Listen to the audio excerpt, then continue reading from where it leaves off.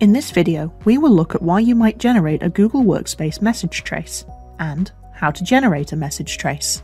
Usually, a message trace is generated if you are working with the support team to resolve an issue, or you are troubleshooting email deliverability issues with Google Workspace mailboxes. Once you generate a message trace, you can send it to the support team to investigate further. Now we will look at how to generate a message trace. Open the Google Workspace admin portal. Log in with your Google Workspace admin credentials.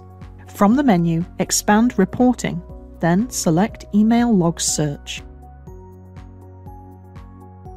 In Predefined Search, you can perform a search using the default search criteria. In Custom Search, you can perform a search using your own search criteria.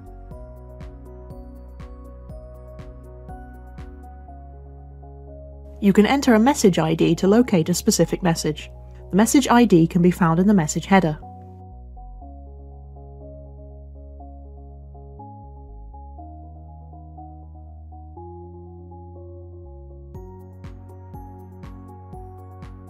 Select Search. This displays all messages that match the search criteria. Select Download as CSV file to download the log search results. This is a sample of a downloaded log search result. You can attach the downloaded file to an email to exclaim a support, or when you open a support ticket. To view the trace, select a message from the search list. This displays the message details. A summary of the email's SMTP routing can be viewed for each recipient. Expand the recipient details to see this.